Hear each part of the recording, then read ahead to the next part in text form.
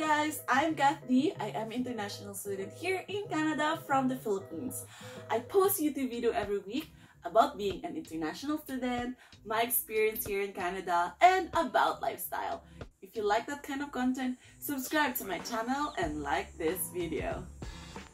Okay, bago ko simulan lahat, I just want to say thank you guys for the support in my YouTube channel.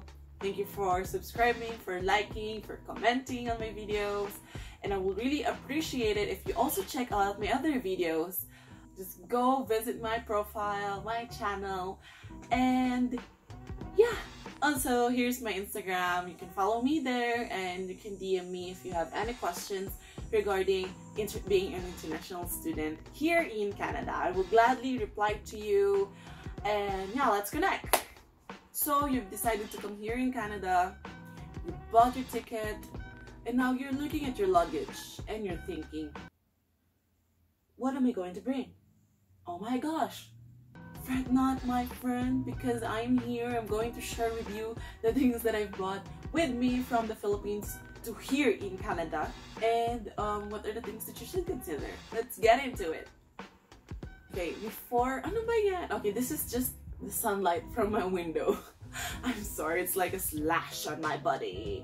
Anyway, going back to the topic, before I share with you the things that I bought with me. So generally, to bring 2 pieces of luggages for the check-in, and each should be 23 kilograms. So if you go over 23 kilograms, you have to take out other things. Just be in that allowed weight. So for carry-on bag, the maximum weight is 7 kilograms. Since it is carry-on bag, you can bring a large luggage. You just have to bring the smaller one, or a backpack, or if you like, a shoulder bag. Let's start with the things that you have to bring inside your 2 luggages. First, of course, clothes. So under this category, you have to bring winter clothes. So for the winter clothes, you have to bring jackets, hoodies, or any clothing that will protect you from the harsh weather or the coldness of Canada. Especially if you come here during January, it's really cold, so I suggest you bring one. You don't have to bring a lot of this, because if you came here in Canada, there are winter jackets that is in a reasonable price. So just bring at least 1 piece of winter jacket, so you will be prepared if the time comes. Some of the winter clothes that you have to bring is hoodies, long sleeves, turtleneck, scarf, bonnet, thick socks. That's for the winter clothing. And then you can also bring few t-shirts just so you can wear during not so cold weather. Also bring you pants, leggings, shorts, and as well as sleepwear. Oh, of course, underwear. You have to bring your underwear.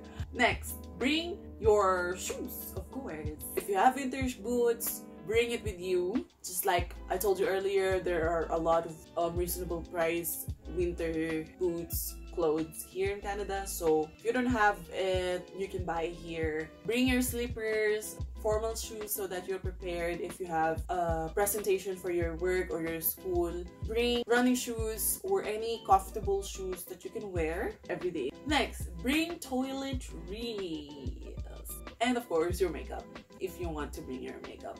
I suggest that you bring at least 1 of each toiletries, such as shampoo, soap, conditioner, so that if you came here, you don't have to be in a panic mode to buy those kind of things. You don't have to bring a lot of those stuff, because there's Walmart and other grocery shops, but just to be prepared, bring 1. For the people who loves and who really takes care of their skin, bring your skin product, because some of the skin product in our country is not available here in Canada. And for the girls, bring sanitary napkin. Yes, there are a lot of brands of sanitary napkin here in Canada, of course. But like I've told you earlier, bringing at least 1 box of it can be a help for you in case it arrives unexpectedly. Also, bring, of course, your sanitizer. Also brought with me lots of medicine, which are paracetamol, allergic medicine, so that you will be prepared. You don't know when are you going to be sick. For those people who have the prescriptions, bring a lot of those medicine with you, and as well as the prescription of your doctor, so that when you came here, you don't have to worry about getting prescriptions because you already have it. Next, electronics. In your luggage, I suggest that you put all the things that is not that super valuable, like the cords, the chargers, or if you have equipment for your camera, then you can put it there, such as the tripod. But like the camera itself, put it inside your carry-on bag because you don't want to crush it during the transportation of your luggages. Next, food. To bring food. As a person that is very scared to be hungry, because if I get hungry, I get like really moody and really mad at everything. So I bring food like crackers, chips, instant noodles, cup noodles, or stuff like that. You don't have to worry about getting Filipino food here in Canada because there's a lot of stores, Asian stores dyan sa tabi-tabi. So you don't have to worry. But at least bring like the snacks or few food with you, so just to be prepared. Next, bring school supplies. Again, you don't have to bring a lot of these because there's a lot of stores here in Canada where you can buy school supplies in reasonable prices as well. But like bringing at least one notebook, 2 pens, highlighter pens, so that you will be prepared for your school or your work. Like as for me, not really sure if bond papers or colored papers are needed for my program. Of course, it's not that needed. Also, the school already provide those kind of things, but the notebook, it's not provided. For me, I just bought one notebook, which is actually a gift from my sister. This one, it's so cute. I actually didn't use this for notes or anything. See, there's a lot of empty pages, but I use it for journaling, and I still have like the first page is the first day of school. Nostalgic. I also scribble a lot of stuff here, put like to-do list and a little bit of school stuff, but mostly just random idea inside my head. You can bring one notebook because you don't know if you really need it, or if you don't really need it, just like me. I usually use my laptop to take the notes. Extra mask with you. So before, it's not really mandatory, but now here in other places, in other provinces in Canada, it's mandatory. So bring extra masks so you don't have to buy immediately if you got here in Canada. So that's it for the 2 check-in luggages. Now let's go to the carry-on bag. Okay, first things first, you don't want to get hungry, so bring with you crackers or any snacks without smell, okay? Because it's not allowed inside. Just bring one because as far as I can remember, when I was in the plane, a 16 hours flight to came here in Canada, I was so hungry. We were served 3 meals, but I mean, I ate a lot, and like the serving is not that enough for my big tummy.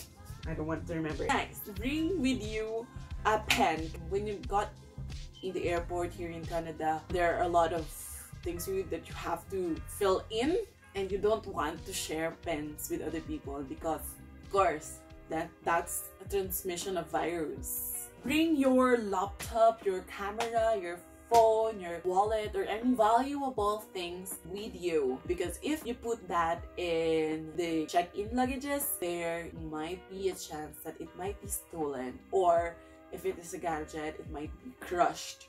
Next, bring your power bank.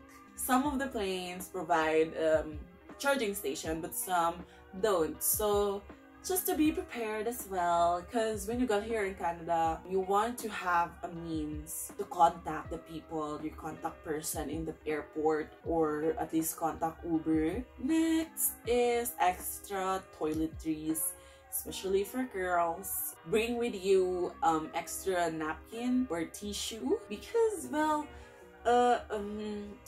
there are tissues in the plane, But as for me, as a suggestion, don't share your toiletries with other people. For girls, bring your own sanitary makeup or anything to freshen up when you're already arrived in Canada. Next, bring a jacket. You don't want to be freezing inside the plane or when you arrive in Canada. So bring a jacket, a hoodie.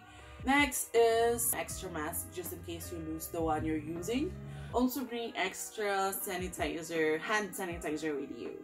And the last and most important thing that you need to bring with you is your documents. Bring your passport, your study permit, your letter of acceptance in your school or your work, and documents that you think is needed in the immigration.